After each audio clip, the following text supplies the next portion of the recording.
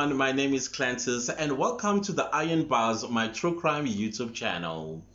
So first things first, I just want to wish everybody who celebrates Christmas a Merry Christmas, and may all of your families and friends as well as yourself walk into 2022 filled with blessings, filled with happiness and love, and of course abundance of blessings.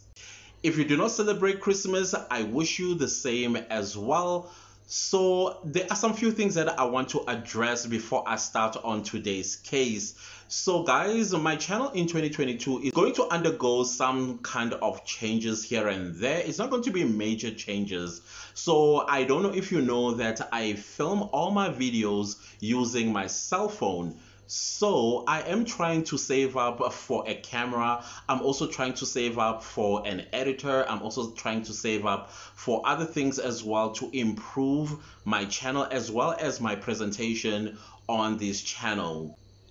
I have seen and noted some of you guys' suggestions and recommendations on how I can improve my channel, and I highly appreciate that because this means that you guys really care about me as much as I care about you. And the last thing that I also want to say in this channel is to warmly welcome each and every one of you for coming to subscribe to my YouTube channel. So I see some people think that I strategically went to coffee house crimes as well as other big true crime YouTubers where I kind of like self-promoted myself. Well, the truth of the matter is I was innocently commenting on Coffee House Crime when he covered the story of Rosemary Ndlovu, whom I have covered in my own channel about 3 weeks before he uploaded a similar story. So I was just sharing with him that, hey, I also covered the same story, and for that reason many of you came from Coffee House Crime and subscribed to my channel. And I must confess, for a whole week I felt so terribly guilty because it felt as though I was self-promoting my channel onto his channel. So I realized that the true crime community is huge and a lot of people love true crime stories coming from everywhere around the world. So my true crime channel basically focuses on true crime in South Africa. Yes, I am going to branch out to other countries as well if I find a case that fascinates me and I would like to share on my channel. But I am so grateful for you to be here, and definitely I will give you the best of of cases that I am working on for 2022. So the last thing that I want to mention, guys, in South Africa, December is not just a month, and it's just not a month for Christmas and the New Year and things of that nature. In South Africa, December is a whole event. So as of the 16th of December, which is a public holiday here in South Africa called the Day of Reconciliation, so it basically, our festive season officially kickstarts from the 16th. So for some time I have been really busy at work, so I was not keeping up with the times. I kind of like forgot that I was having families coming from all over the country to start preparing for Christmas and all that sort of celebrations. So as a result, I found myself struggling with filming, struggling with research, struggling with editing my videos, because editing takes a lot of time. Filming a video takes about 2 to 3 hours for me, but editing, yeah, that is where the hard work is at. So I found myself really pushed against the corner and I needed to upload a video. The one that I uploaded on Tuesday was supposed to have gone up on Sunday because I upload every Sundays at 5 o'clock South African time. So as a result, I thought, you know what, let me give you guys the best stories presented the best way. So let me say that this video that I'm going to be doing today is going to be the last one in 2021. So I will start all over again in 2022 where I will have some really great stories that I would like to share with you on this channel. True crime stories, that is what I mean. And hopefully the channel will continue to grow as much as it is growing, and I am loving it, guys. Thank you, thank you, thank you. May you all be blessed equally. So some of you even discover that I have a second channel. Basically, that second channel is my main channel. This is where I teach or I give tips, tricks, and hacks on how to grow your YouTube channel. So that channel just speaks about all things YouTube. It's called The Real Clantis Tutorials. I hope I'm going to leave the name on the screen here in case you want to go and check that channel out. I will highly appreciate that. So some of you did come to my DM Instagram where you were suggesting ideas on how I can raise funds to buy a camera, as well as other equipment that I will need to improve my channel. So one of the suggestion, or one of the common suggestion, was that I create my own Patreon account where I'm going to have like monthly subscriptions, and that way I will get people coming in and subscribing to my Patreon account, and as a result I'll be able to raise some funds in order to buy myself a camera and other equipment that I will need to improve the quality of my videos as well as my storytelling.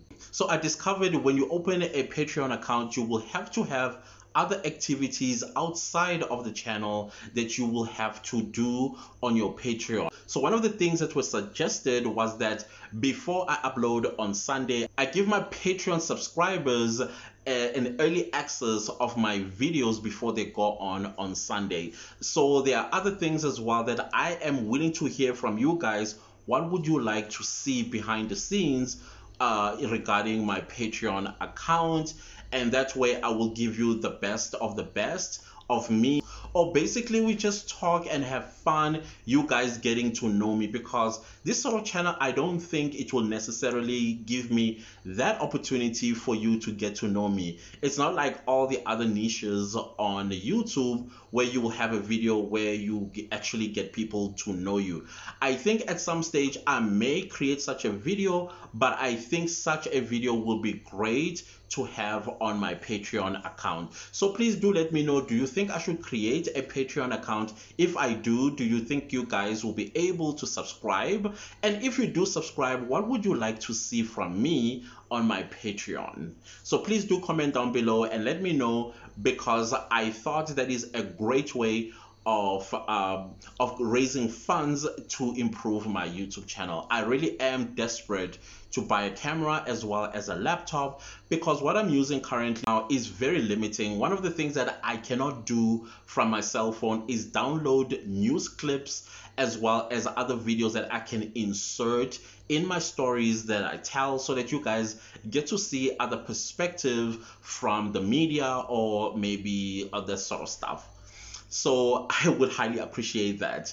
And I think that is it regarding my plans for this channel in 2022. Yes, I am also going to have some affiliate links that are going to be embedded in my description box, and that is another way that I can raise some funds, so I will able to buy a camera and other equipment for my channel. Anyway, thank you guys for listening to this rant. So without further ado, let's get into today's case. So today's case is about Mukosi Freddy Mulaudzi, also known as the Limpopo serial killer. So Mukosi Freddy Mulaudzi was born in 1962. This is another one that I am hoping is not a cancer, because I could not find his full birthday. So I'm going to call him Freddy throughout the video, because I think his names are way too long. So anyway, so Freddy was born in a village called Madala in Tohoyandou, Limpopo, South Africa.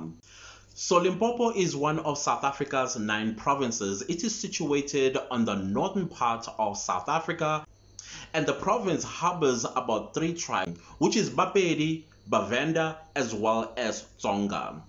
And outside of those 3 tribes, you will also find white people known as Afrikaners, and there are also some English people that are living in Limpopo. Usually, Limpopo province is a farming province. Yes, there are other economic activities that take place there, but mostly it is a farming province. Now, Tohoyandou is a capital city of Venda. Now, Venda, it is where my favorite people live, because they are the most humble people, very smart, successful, and educated in South Africa. They are known as Bavenda. And I happen to also love the language. It's one of the most difficult languages to learn in South Africa, but it is beautiful. I call it South Africa's French. The Venda people speaks a language called Chivenda. So back to Freddy. Freddy was born into poverty. Unfortunately, there's not much I found about Freddy except for little bits and pieces of his background or childhood, that maybe he had said something to the police or his fellow cellmate, or maybe people that knew him. So like I said, he was born into poverty, was born to a single mother. Though his father was alive during his upbringing, but he was just absent. He did not acknowledge Freddy whatsoever. Well, in most villages in South Africa, it takes a village to raise a child. So even though Freddy would not have food at home, he always knew that he was going to get food elsewhere, as long as he had neighbors, though the neighbors themselves had economic difficulties in their own families when it came to food supply. Now, Venda has very large and fertile soil, so many Bavenda people lived off the land. I suspect that Freddy's mother also had like her own fruit and veg garden that she would feed Freddy from. Unfortunately, Freddy was not fond of school. He would attend school, but he would also not attend school. So most of the time he dodged school. If he did go to school, he would leave during recess. However, Freddy eventually dropped out of school. And when he did drop out of school in the early 80s, he was 18 years old and he was still in the 4th grade. Now, I don't understand how an 18-year-old is still in the 4th grade, but I guess because under Bantu education back in the 80s, maybe some pupils or students did not see any prospect with their own lives, so they did not see the point of going to school, when going to school would still lead them to becoming like cheap laborers and still be subjected to a life of poverty. So it is safe to say that Freddy was illiterate. But for some reason, he was quite smart too. Just like all the serial killers that I have covered in this channel, all of them seem to have some sort of high IQ or intelligence, because this one was pretty good in evading the law. So like I said, I could not find any more information about Freddy Mulaudzi because he refused to talk about his upbringing, his childhood. He refused to talk about his background altogether, despite psychologists as well as prison wardens tried to speak to him to open about his life, but he would not say anything. So I guess this is where his background ends. So in 1985, Freddy decided to live a life of crime. He decided to involve himself in some petty crimes. Basically, I think in America it's called misdemeanors.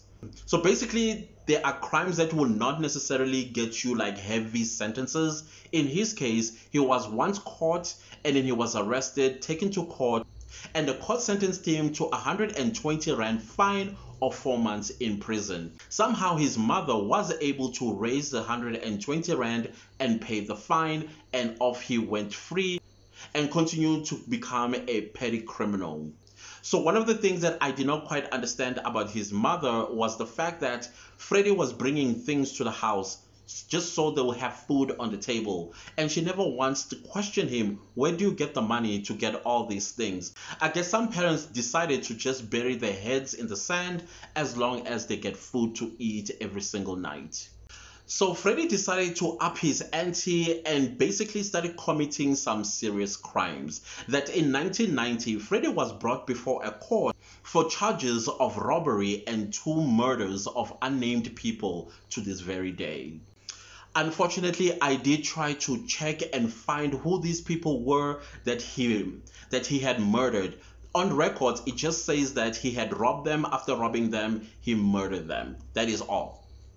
What their names were, where they came from, who they were, nothing. So in 1991, Freddy was found guilty for the murder of 2 people and aggravated robbery, and he was sentenced to 2 life sentences. So you would think this is the end of Mukosi Freddy Mulaudzi's case. Well, far from it, because Freddy in 1996 decided to escape from prison in Pretoria. No, it was not a CMAX prison. It was some prison called Pretoria Bovian Port Prison. I think it was a normal medium B prison. Now, a medium B prison, it is not a prison where you would find your hardcore criminals. I don't understand why he was not taken to a CMAX. After all, he was serving 2 life sentences for killing 2 innocent people that he had robbed. I think the state there kind of like failed the people of Pretoria and South Africa as a whole, because he was supposed to have gone to a CMAX. Well, it turned out that Freddy was quite smart. He was able to figure out this prison and he managed to escape in 1996. So a manhunt was executed trying to find where exactly did Freddy Mulaudzi had run to. They searched for him absolutely everywhere around the country. APBs were put in place. All kinds of warnings and alertments that were put to the public that if they ever came across him, number one, they should not approach him because he's extremely dangerous. And secondly, if they do see him, they should call a certain number that was designated for the public to call the police so that they can come and make an arrest. However, Freddy Mulaudzi seemed to have just waltzed out of Bovian Port Prison and he disappeared into thin air. So by 2004, Freddy Mulaudzi was still on the run and the police had no idea where to find him. So this is the part I'm trying to understand as well. How is it possible that a hardcore criminal, a murderer, will simply waltz out of prison and then walks into thin air and disappears for 8 years? And in the 8 years, it is said that there were no crimes that were committed that linked Freddy, which I also find a little bit difficult to understand because Freddy was uneducated and therefore he did not have any means of income if he did not have some sort of tertiary education or qualification. Because in 2004 into 2006, South Africa, if you wanted a well-paying job, you needed to go to university, acquire a degree, and then go and find a well-paying job. If you did not go to school or did not go to university, you either became an entrepreneur by probably by establishing a small medium enterprise and become successful there, because that's what many people who did not have the opportunity to go to university did. But with Freddy Mulaudzi, there were no records of any sort of how he was living his life on the run. So I sincerely believe that he may have committed more crimes and he may have murdered more people in order for him to live or basically have money to rent wherever he was staying, have food, have clothes on his back, and probably going around with the ladies, because all that required money. However, I also do get it. Now remember, from 2001 to about 2007, there were other serial killers that were on the loose. Some of them I've already covered in this channel. But let me remind you, there was Ananias Mate, there was Moses Sithole, there was Cedric Marke, and there were also other serial killers that I have not covered in this channel yet that were busy killing people between 2001 and 2006. Perhaps the police had their hands full and they did not quite prioritize Freddy Mulaudzi trying to find him. They needed to solve these ones that they had at the moment because pressure on the police at the time was quite high. So Freddy decided to become extremely brave and come out of his hiding. In 2004, Freddy decided to return to Limpopo. There's absolutely nothing that said why he went back to Limpopo. I think perhaps he was running away from Gauteng because he had committed some heinous crimes and thought maybe the police were on his trail, and so he decided to run back to Limpopo, where he grew up, basically in Tohoyandou, where he met a woman and bravely married this woman by the name of Takalani Netengwa. They even had a baby boy together. After the birth of his son, Freddy decided to go on a rampage of terror in Tohoyandou and around Limpopo. So I want to make a disclaimer, guys. From this point in the video, I am going to be saying description of heinous crimes and description of violence where it involves the death of children or killing of children. So if you think you are going to be triggered, or maybe you will be too sensitive to hear these descriptions, please do click off and go watch something else. Like I said, I do have another channel called The Real Clantis Tutorials. You can go there and subscribe and then watch some of my videos. I will highly appreciate that. But if you think you can stomach what I'm about to say in this video, then please do continue and do so with caution. So in June of 2004, Freddy decided to go and break into a house where he stole valuables. Fortunately, in the house, there was nobody because the occupants had gone to another province for a family funeral. So after he was done stealing the valuables, he left the house even with the doors opened. And another thing that I also want to apologize about, I am just going to say the names of the victims because their surnames are a little bit difficult to pronounce for me, and I do not like butchering people's names and surnames. And these names or surnames, most of them are in Chivenda, and like I said, I love Chivenda, and I do not want to offend anybody by mispronouncing the surnames of some of these victims. So I will just say the name of the victim and leave out the surname because I found it extremely difficult to pronounce their names. So on the 29th of June 2004, Freddy broke into the house of Margaret, where he attempted to murder her for her valuables. However, Margaret put up a fight and she was never going to go down without defending herself and her properties. Fortunately for her, Freddy fled and he never came back to that house again. So after attacking Margaret's house, Freddy seemed to have disappeared off the scene for at least 2 to 3 months. However, Freddy returned in September of 2004, where he broke into another house and stole their valuables. So there are two suspicions that I have as to why he disappeared for 2 months. I think maybe Margaret put up a fight and injured him, and so he was busy nursing that injury, or he was afraid that Margaret did go to the police and gave a description of him and thought maybe the police were on his heels, and so he decided to lay low.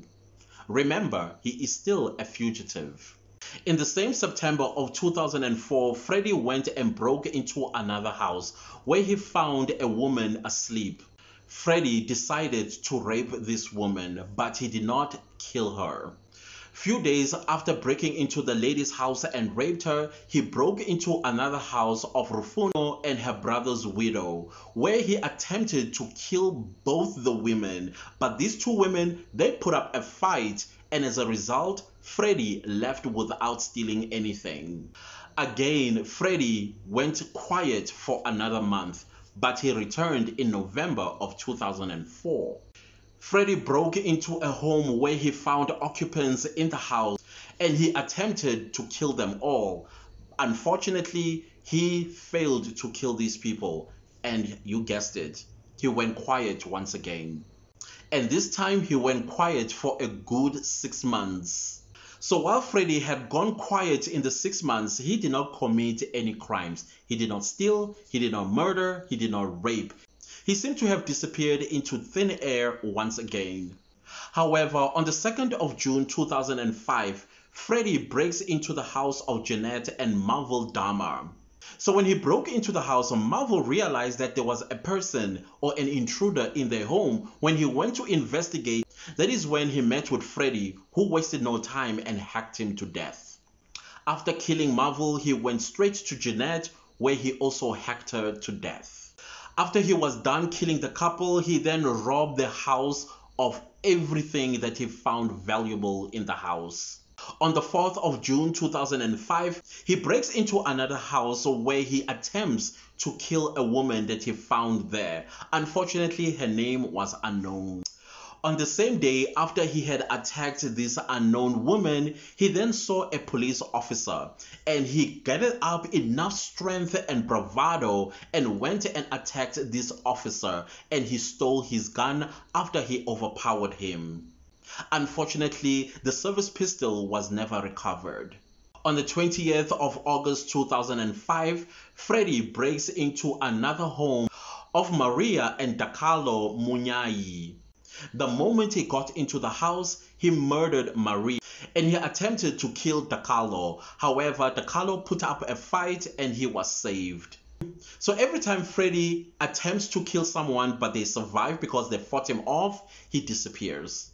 I think I'm quite correct. Correct me if I'm wrong. Every time he leaves a survivor, he always assumes that the survivor runs to the police and give a description of him. Remember, he's still a fugitive. And secondly, when you attempt to kill someone, that is a crime in South Africa. And of course, the police would have to investigate and try and find the perpetrator. So I think that's the reason why he disappears, because he hides. Which is why I strongly believe that when he did escape in 1994 from prison, he lived a life of crime. Hence, he returned to Limpopo. So this time, after killing Maria and attempted to kill Dakalo, he went quiet for a good year.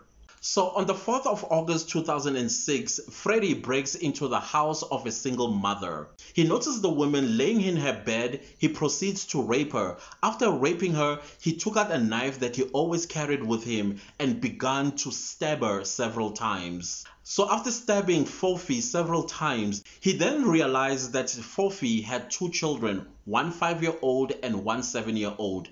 And guess what he does? He does the most horrendous thing to these two children. He takes out a match, he strikes it up and lit the house on fire, literally burning these two innocent children alive. So on the 19th of August 2006, Freddy breaks into the house of Sibungwana family, where he meets a 19-year-old lady who was sleeping on her bed. He proceeds to rape her. After raping her, he murders her.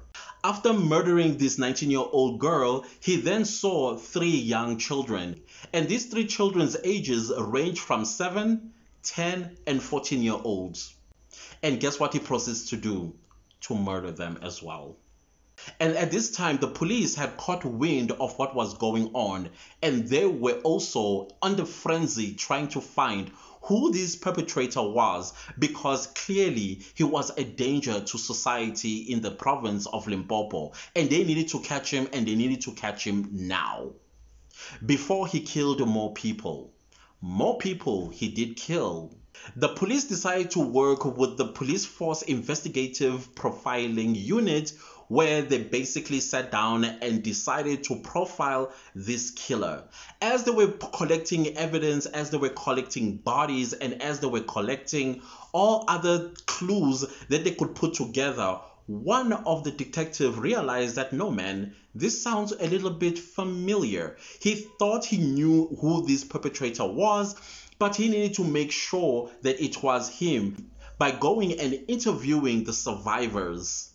In late August 2006, Freddy meets a woman by the name of Shonisani who was heavily pregnant. She was due to give birth soon. So when he meets her, he decides to murder her. After murdering her, he mutilated her body, where he removed her right arm, her left ear, as well as parts of her lips. However, when the police found Shonisani's body, they were not sure if her body was mutilated before or after post-mortem. So eventually, one of the detectives, his name was Tyson, again, I can't pronounce his surname, he figured it out that he thinks he knows who the serial killer was. And so he just needed to make sure one more time by collecting all the evidence in order for him to kind of like be confident that he knows exactly who the serial killer was. And he started going around the communities in Limpopo asking for eyewitnesses. And some eyewitnesses did come forward and they all said the same thing. It was Mukosi Freddy Mulaudzi who was killing all these people. Now, Detective Tyson wanted to know for sure because he too was suspecting exactly the same person. But he needed to ensure that he understood very well that it was Freddy who was committing all these heinous crimes. But the community, whom some people knew who Freddy was, they all said it is Freddy. So by 2006, Freddy Mulaudzi was already celebrating his 10th year anniversary since a fugitive. Fortunately, Freddy's killing spree comes to an end with Shonisani's killing, because few days after he had killed Shonisani and mutilated her body, Freddy was caught hiding in a broken fridge in his mother's house. So it was clear to him that the police were hot on his heel. Somebody must have notified him and said the police were looking for you. When the police got to Freddy Mulaudzi's home, they arrested his wife as well as his two friends for possession of stolen goods, because when the police entered the house, they discovered stolen property that Freddy had stolen from all his victims. Or just to make sure that you understand this, in South Africa, police are not allowed to just walk into somebody's house and search it without a search warrant. The police would go to a high court and apply for a search warrant, and the judge will grant it, and that is when they are armed with a search warrant. So when they came to arrest Freddy, they were armed with a search warrant. That's why they were able to search his mother's house and basically recover all the stolen goods as part of the evidence that they were going to present in court. So after Freddy's arrest, the media went on a frenzy. They reported every single day, and they had his face splashed all over the newspapers, all over television. Unfortunately, back then, there was no social media.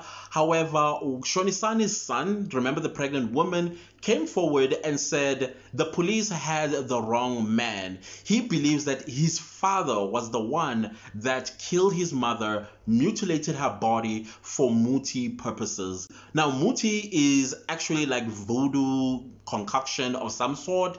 I would make a video one day about what muti is so that you get to understand what that is, but in this video I don't have the time to do that. But just know that it's a voodoo sort of juju sort of thing that is done by traditional healers, basically the naughty traditional healers that would use human body parts to create a concoction, either for a client who wants to be rich, or a client that wants somebody else dead, or whatever the case might be, which I still think this is just sick. How do you get a human body part for you to be rich? It so happened that Shonisani's husband, after her body was discovered, he too was arrested, but he was released because the DNA showed or proved that he was not the man that had killed Shonisani. However, the DNA did link Freddy Mulaudzi to Shonisani's death, and hence he is carrying that charge of killing Shonisani. So when Freddy was taken to the police station and questioned about all these heinous crimes that he had committed, he said, "I don't know what you're talking about." He denied absolutely everything, and then he refused to talk. When he was taken to court, Freddy started behaving quite strangely. So on his first day of his trial or appearing in court, he decided to grab his toddler son from a woman that was carrying him, and then he grabbed him and said, "I'm going to lay on the floor with this child until the police released my wife." Freddy was not happy that his wife was arrested. I'm assuming the reason why he was unhappy was because he thought that if the wife was out, she was able to bail him out if he needed to apply for bail, which I think Freddy forgot one teensy-weensy little bit detail that he had committed in 1996, escaping from prison while serving a 2-life sentence. So I don't think that the court will actually release him on bail, or maybe give him an opportunity to apply for bail when he's already a fugitive, from 2 life sentences. So he was quite delusional. So the following day, on his second court appearance, he then raised his hand and asked the judge if he could ask a question. So the judge was quite curious to know exactly what he had in mind. And that is when Freddy asked the court or the judge if the police were allowed to pay a bribe to an accused.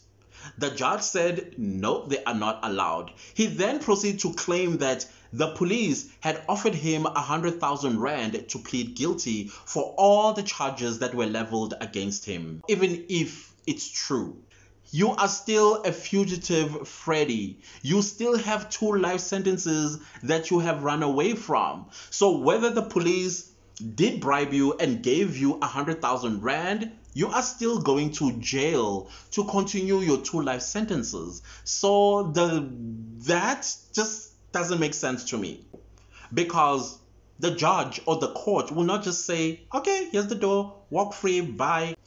He has to go back to jail. So every single day when Freddy came to court, the police seemed to always have another additional charges that they will add onto his docket, because so many unsolved crimes, the police basically went and looked at them and they all linked to Freddy Mulaudzi, and they would come every day and add onto his docket. So eventually Freddy was like, okay, fine, you got me. I admit that I did commit these sort of crimes. He admitted mostly to the petty crimes and stealing of property, but he refused to admit to the murders that he had committed. And during his trial, one of the things that the court found extremely difficult, especially the state, was the fact that even though they found stolen goods in the property of his mother, but the properties were still not linking Freddy to the crime, to the heinous crimes that he had committed. Secondly, he always broke into these houses at night, meaning that there will not be eyewitnesses that were able to point him out. So that made his trial was easy but complicated, if I can put it that way. So on the 28th of August 2008, Mukosi Freddy Mulaudzi was found guilty of all 28 charges leveled against him.